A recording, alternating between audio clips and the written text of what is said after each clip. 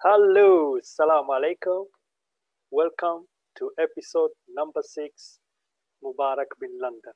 This is part of the Empowerment Dose series. Welcome back. So, today is about Arabian hospitality and what we can learn from it. Yeah, and as I said, I would like to compare with the real life experience, what happened around the world. And this is one of the example of Mubarak Bin London. In this episode, number 6, the key feature is here, who's this Mubarak Bin London?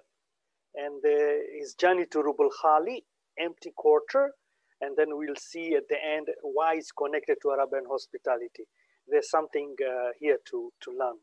So first of all, before we continue, is the pandemic still with us? And please protect yourself and protect with others.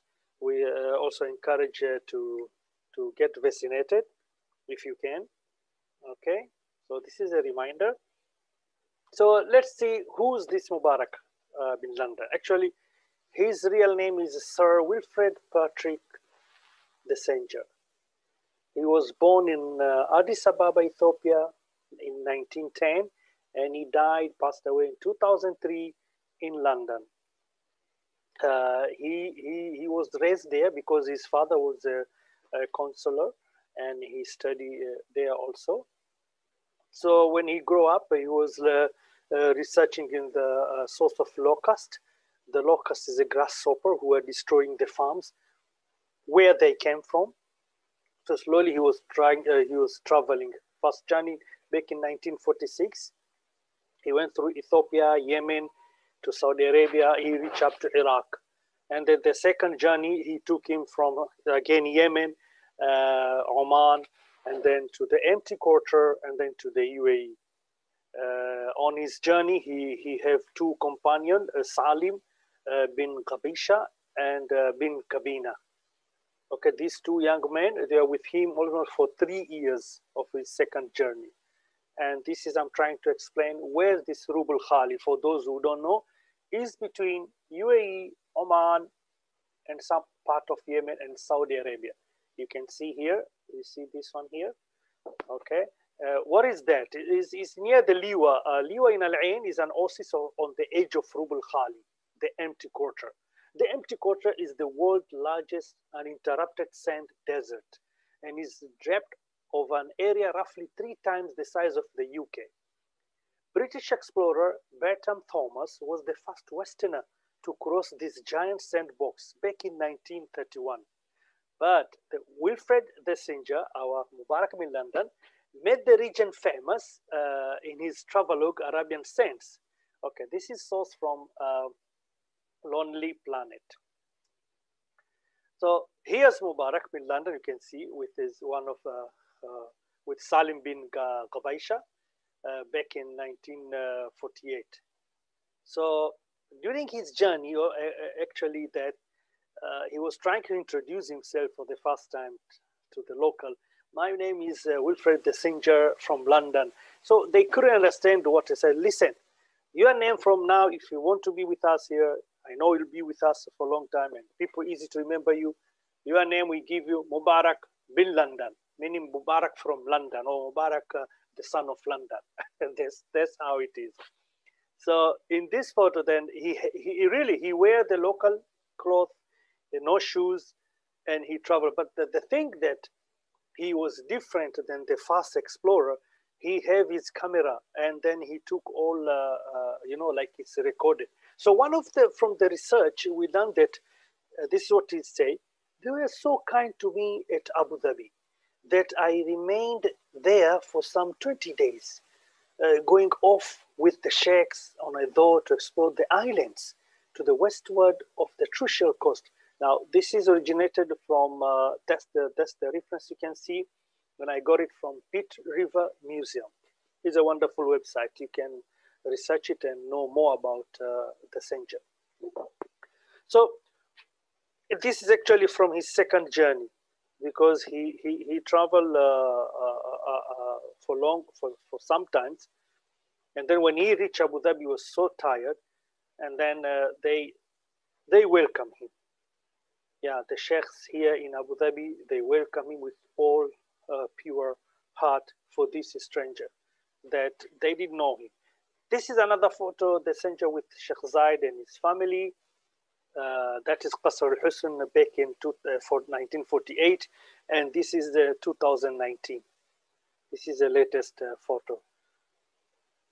So, another researcher now. We arrived at Abu Dhabi on the 14th. I had intended to stay only a day or two in Abu Dhabi before leaving for Buraimi, that is in Oman, on the edge of the Oman mountains. But Sheikh Shakhbut and his brother Hiza and Khalid were so friendly, hospitable, and kind that we lingered here for 20 days, glad to relax in the comfort of their guest house from the strain under which we had been living. Can you believe? You all the day, weeks and months, struggle in the desert, living in the shanty tent, and then now you are welcome to this house. And this is Qasr al-Husn, by the way, here in Abu Dhabi. So that now we start to learn about Arabian hospitality. By the way, it's well known that the maximum days that you can offer hospitality is 3 days. Okay, but can you imagine he stayed for 20 days? Then when he go back to UK, he started to write the book, one of the famous book. This is a masterpiece, Arabian Sands. And then he wrote other books, also many books he wrote. One of them also, another one is Wilfred the Singer, A Vanished World. This is when he went to Iraq, in one of the, village and areas. So the Sinja shares a story of an old man, by the way, in this Arabian sense, and this is what I want to share with you. It's a pure ancient hospitality from his masterpiece book, Arabian Sand. A story is told of an old man who came stumbling one night into a Bedouin camp, there bare and exhausted. He was exhausted, he looked old, dirty.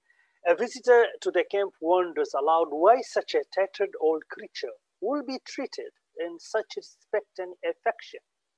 A Bedouin leader explains, he is of the Beit Imani and famous. The people of the camp obviously knew him and greeted him. This is what the Sinja telling us when he observed this person. He asked, when he said, I asked the Sinja, William, he asked, what for? He responded, his generosity. I said I should not have thought he owned anything to be generous with, and Bin Kabina said, meaning that Wilfred now, he's thinking from his mind, this guy is generous. Generosity for what? He's look old, dirty. You know what I mean? Well, he hasn't now. He hasn't got a single camel. He hasn't even got a wife. His son, a fine boy, was killed 2 years ago.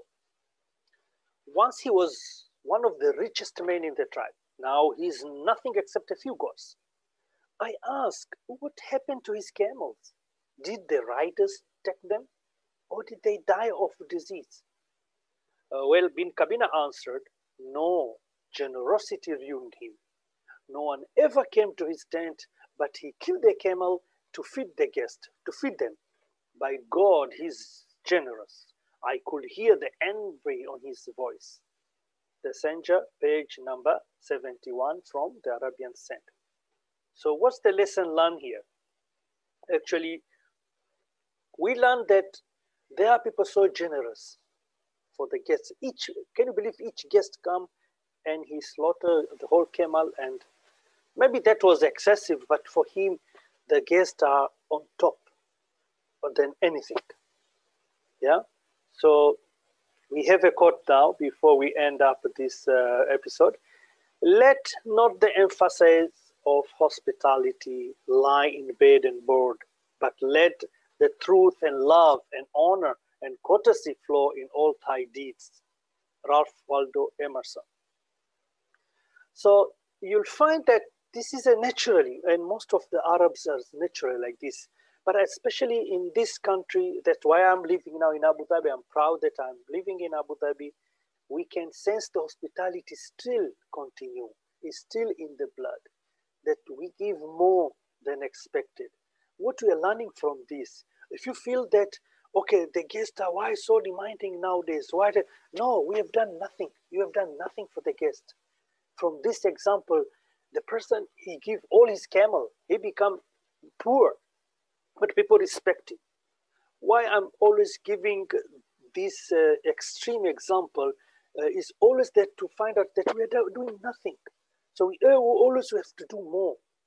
Yes, we always have to do more, and think of this extreme of the guest of hospitality, of the genius of hospitality.